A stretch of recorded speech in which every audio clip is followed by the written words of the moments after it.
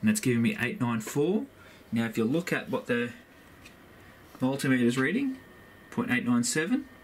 Alright, recently I posted up on Reddit a waveform that I captured. Well, it wasn't really a waveform, it was just some pulses, you know, up and down, up and down. And this is what I used to do it. Now, what's in here is just a ADC 4.1, some BNC plugs, and what I've done is I'll send a command from the computer asking what the analog pin voltage is, and I'll take it back to the computer and record it, and so on and so forth. And that's basically all the code. You can, up in the cards right now, I'll link 2 videos. If you use those 2 videos, you can, and use them together, you would be able to do something similar.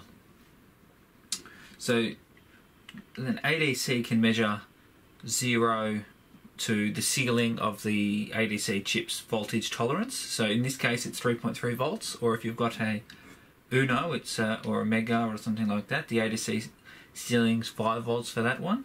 So it can't measure negative volts, so you can't reverse them. So if you reverse them, you'll damage your chip eventually. And if you, to overcome that, and you want to be able to read the negative volts plus the positive volts, you need to bias the circuit. So what you can actually do is add some DC to it, and you can lift up the 0 point. So effectively, you'll get a negative wave and a positive wave all in the positive realm. But the problem you've got is you'll limit your ceiling. So your ceiling is still 3.3 volts. So your peak to peak can only be 3.3 volts maximum. If you want to measure a sine wave, a sinusoidal wave, so an up and down, what you can do is you add the bias, you lift your 0 point. Now once you've lifted your 0 point, the whole thing's above, and then you can check it. And if you know the bias you put in, you can mathematically take it out. So you can find your 0 point, you can find your high point, you can measure your peak to peak, and so on and so forth. This is how I do the biasing. Alright, now this looks messy, but it's because I'm limited by what's available around me to be able to build the circuit. You know, resistor sizes, capacitor sizes, and so on. Now, what you can see here, one side I've got a AC signal coming in, alright? The other side, I've got a DC signal coming in. Now, across the AC signal can pass through the capacitor, but the DC signal cannot. So that allows me to put them together and lift one up. Now, I'm going to link in the cards right now an awesome video. It's actually a really good channel of where I learnt this. Alright, so that's up there right now. And I'll show you how this gets connected with the other stuff. I have a function generator, DC source. I've got my teensy doing the analogs.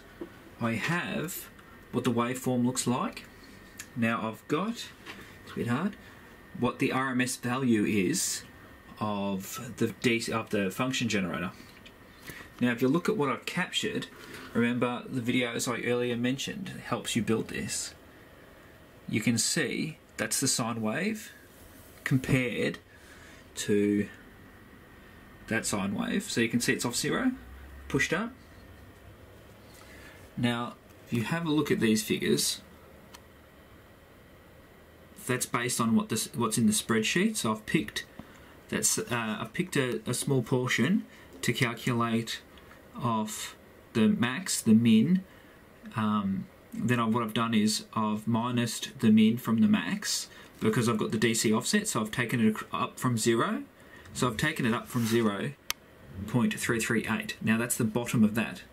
So what I've done is then I've divided it by 2, and that's given me my V peak value. So that's given me what that would be from its known 0 point, or its unknown 0 point. Then I've calculated the peak over square root 2, and that's giving me 894. Now if you look at what the multimeter is reading, 0.897, I personally think that's pretty good for some backyard measurementing. Now I'll show you what happens if I adjust the voltage. So I'm going to adjust the voltage down. Now this is probably not good to be doing while it's all plugged into my computer, my teensy, So I'm going to adjust it down. You can see it drop. So adding it, I can bring it above. If this video was interesting or you want more information along it, consider subscribe and hit that like button. The next video I'm going to build a circuit to put this on a PCB, and I'll show you how I'm going to build that one. Alright, stay tuned for the next video.